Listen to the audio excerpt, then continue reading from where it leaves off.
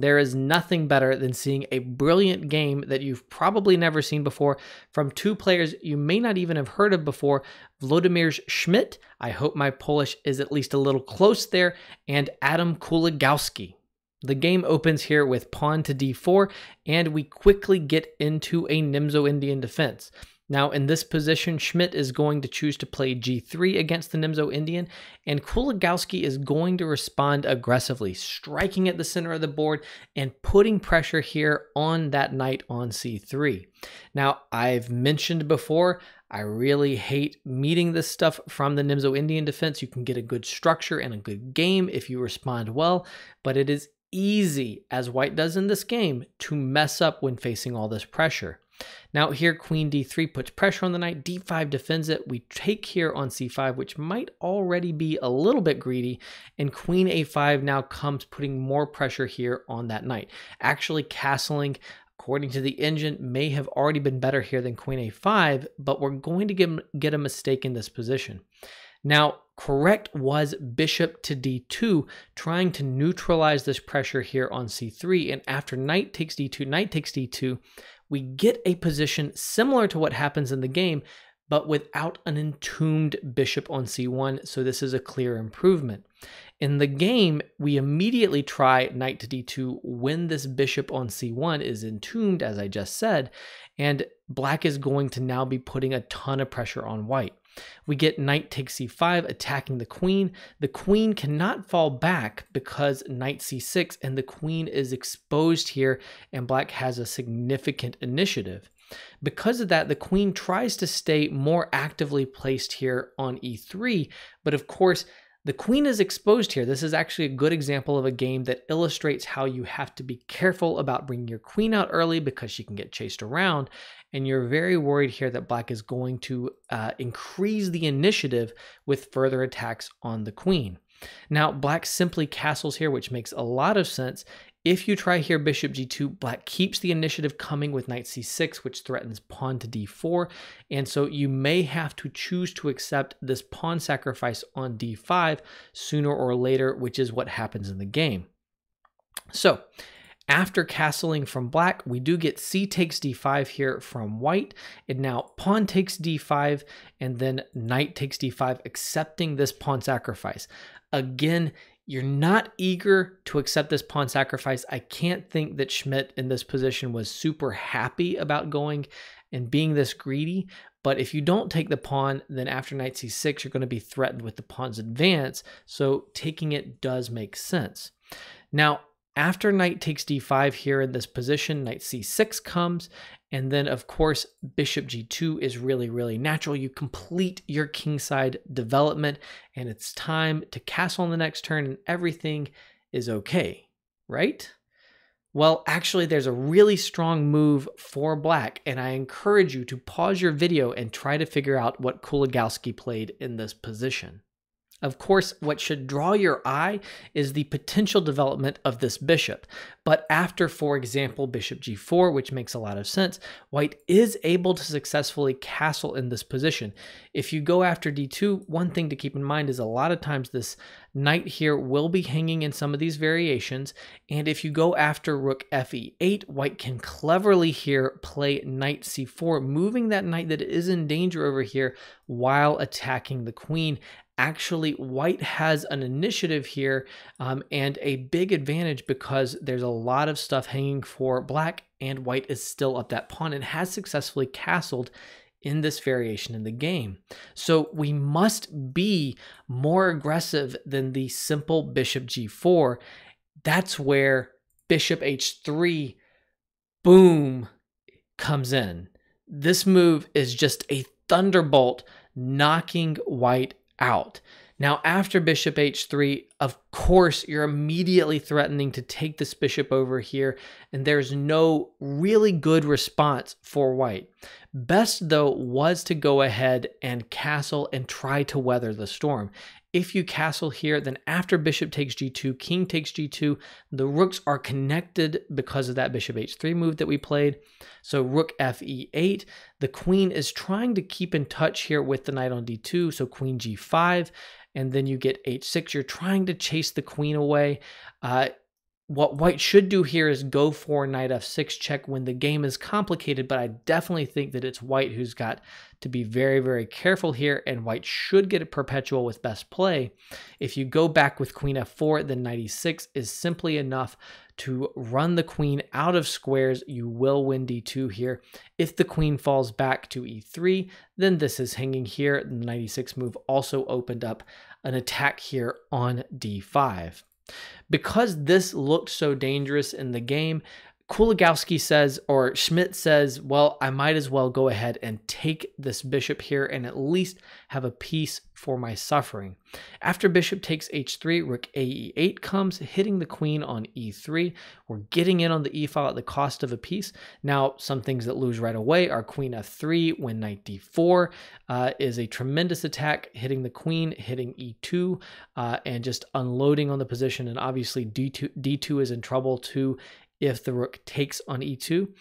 And if queen f4 in this position, then knight d3 check is a relatively simple royal fork here. You can't take because the e-pawn is pinned, so black wins the game on the spot. So instead of all of this, the queen goes to g5, again keeping this defense here. Rook e5 now, excellent move, hitting the knight and the queen. As a result, we get knight to f6 check. The g-pawn is pinned, so the knight is able to jump in here. The king moves over to h8, and of course, you're hitting the queen and you're still hitting it over here. So at this point, white needs to give back the piece. Queen h4, you win the knight here, and then queen takes check and king over. Now, in this position, white is no longer up a piece, but white does have 2 extra pawns. Of course, that's not the main thing. The main thing, though, is that white is uncastled and still in a big bind here, and this pin, for example, is really, really strong. So white would love to bail out, and that's why white tries here the move bishop to f5. After bishop f5, the rook is no longer defending the g5 square, so queen g5 check could be a perpetual check. Now, the engine actually says that best here is queen back to d8, forcing the queens off the board and dealing with the perpetual check issue when after a queen trade, black, despite being pawns down, is just dominating this board. Of course, this is not what happens in the game, even though this is really, really good. That's just not the game we're playing. We're keeping the queens on the board and trying to punish the king, not just with pressure and maybe material loss, but with checkmate. We get knight to e6 here when the queen and rook coordinate to attack this bishop on f5, and the knight is, of course, helping to stop queen g5 check and any perpetuals. After knight to e6, the bishop falls back to d3. The rook gets in. Now every black piece is humming. I encourage you, if you want, just to pause the video to look at this position. I love seeing positions like this. Black's rooks, 2 knights, queen, and bishop are all firing on all cylinders, and there are immediate threats in the position. Mainly, rook takes d3 when the bishop just falls, and of course we can't castle because that simply leaves the knight hanging on d2 and black wins material. As a result, white in this position plays a move that I'm sure white did not want to play. King to d1 does unpin the e-pawn here, but you are committing to your king surviving in the middle of the board.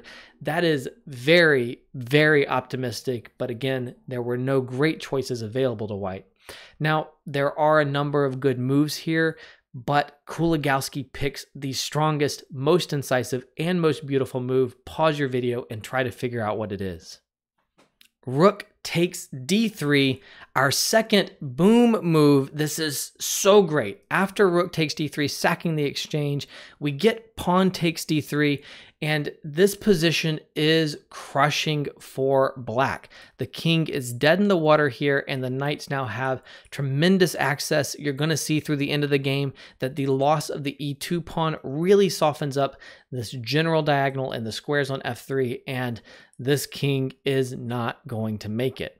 Now, in this position, there are multiple wins. Actually, strongest may just have been hopping the knight in here, which seals the king in. If the knight on d2 tries to move to safety and attack the black queen, then this move is simply enough to win, hitting the rook, threatening rook f5 when the queen is no longer able to defend f3, which is a checkmating square when the black queen gets to f3, supported by the knight here on d4. Instead, though, Kuligowski does find another also very good way. He plays bishop takes d2, eliminating the knight, and then after bishop takes d2, there is no defender of the light squares. The knight could theoretically have been a defender, but it's not really doing that much. So anyway, after its elimination here, the queen simply goes over to d5, hitting the rook here. Now, if you try to connect the rooks with king here to c2, then after knight to d4 check, of course, the king is pushed back, and then this is falling with check. If you step up, you simply have queen c5 and checkmate. So after queen to d5 in this position, we do try rook to e1 here. Notice that if instead you had tried pawn f3, by the way, rook f5, and then f3 just falls anyway, as well as more material after that. So after rook to e1 in this position, there is again only one way to win the game, which I find kind of special because it seems like everything should win for black. But when you play really, really strong attacking play like black has here, you still have to be really precise. If you're not, and here you play a passive move like rook f5, then white will have time to coordinate a defense. Instead, though, the correct move is rook takes e1. This is winning because tactically white's pieces are just not able to hold all the squares together. So after rook takes e1 here, if the king captures on e1, then queen h1 check is winning. If the king steps up here to e2, it's not best to go and capture the rook right away. That's good, but it will give white time to make some dark square counterplay. Instead, better is knight into d4 check, and then after king up, you can check here, which is great. The king only can go back, and then after knight in, there's nothing better than giving up the queen here. Otherwise, it's checkmate. After you give up the queen on d4, of course, you're also losing the rook on a1, so everything is collapsing, game over. So instead, after rook takes e1, the bishop takes, and then the queen captures on d3 with check here. If you go king c1, then knight c to d4 threatens both knight e2 and queen c2 checkmate. So this is actually mate in 2 after a spite check from white. So instead, after queen takes d3, we get bishop to d2 here, and the knight simply hops into d4. There are many threats here, including queen f1 and queen e2, and this is basically a forced checkmate. In the game, white played pawn to b3, and after queen to f1 check, there was nothing better than bishop e1, and then queen to e2.